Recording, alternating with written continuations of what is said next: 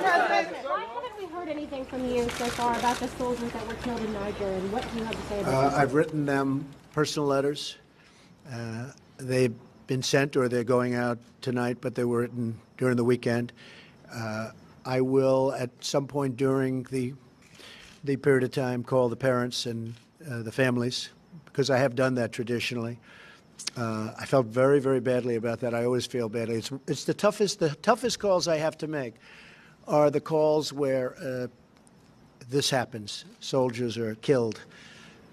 It's a very difficult thing. Now, it gets to a point where, you know, you make 4 or 5 of them in one day is a very, very tough day. For me, that's by far the toughest. So the traditional way, if you look at President Obama and other presidents, most of them didn't make calls. A lot of them didn't make calls. I like to call when it's appropriate, when I think I'm able to do it. They have made the ultimate sacrifice. So generally, I would say that I like to call. I'm going to be calling them. I want a little time to pass. I'm going to be calling them. I have, as you know, since I've been president, I have.